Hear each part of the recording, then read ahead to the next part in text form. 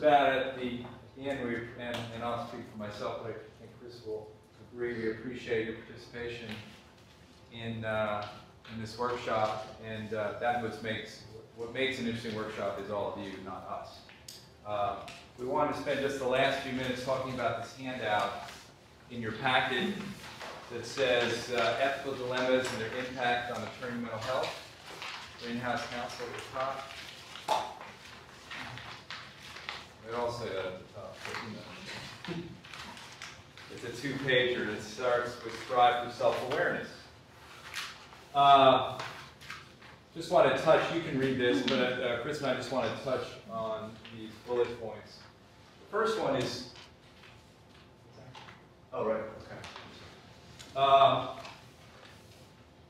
Before I do this, I received some guidance from outside counsel. Let me start first, before I go over this, to ask you, what are the things in the last 3 hours that you are taking away from this workshop?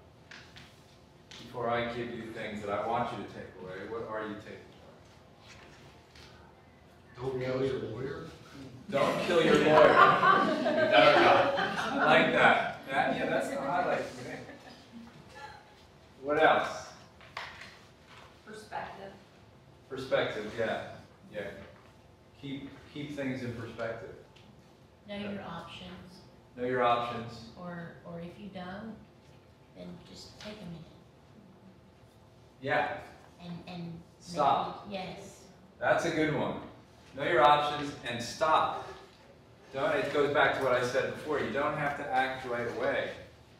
Take a breath. Just don't.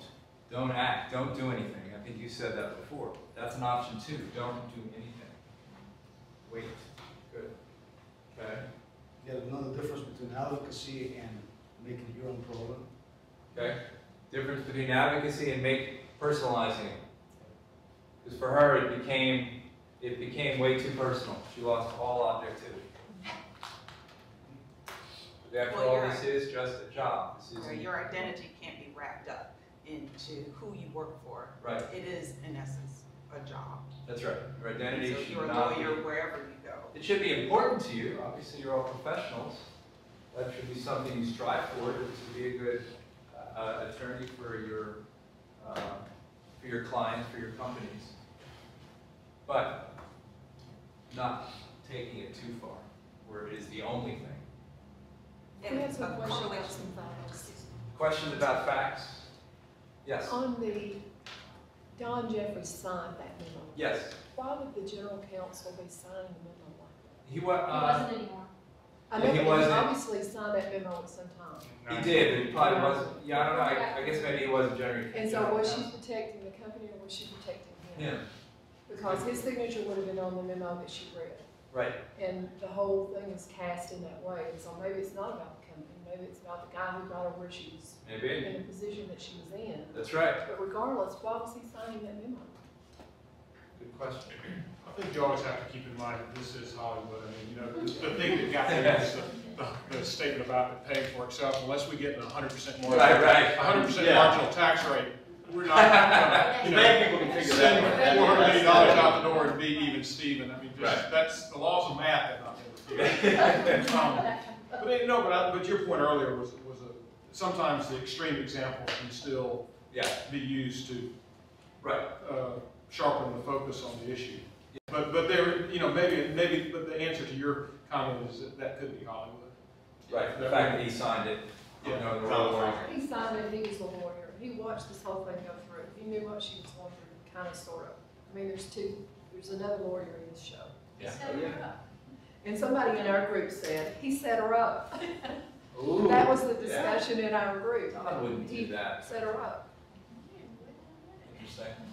Any other takeaways from you all? Look for help. What's that? Look for help. Look for help, yeah. Don't go it alone. Absolutely. I think at every stage, the whole options and look for help. Even after she started making mistakes, she could have stopped it. She always had other options. She did. And you'll see the second bullet down at the bottom of the page. It says, do what's harder when it's easier. I love that quote. There's always, even though something's hard, It's easier now than if you wait. Go ahead. It's just once you've made one bad decision, then the rest of them just pile on. So you're better, like you said, to think or stop or get perspective, whatever it is, before you make the first bad choice. And then the last bullet point we have there sort of follows out of that. And this is especially important for you guys as people in in-house counsel. You have a unique opportunity to basically try to help create a healthy office culture. Think about what it must have been like in the general counsel department at UNorth to admit a mistake over anything, especially things of this magnitude. But look deeper, looking at our own practices, we're not all doing $3 billion litigation. Some of you may have things that big and that significant on your caseload. Mine's not quite at that scale, I know. But the question is, how are mistakes dealt with? What kind of culture pervades the office in which you practice? Maybe you're solo, maybe there's only 2 or 3 of you.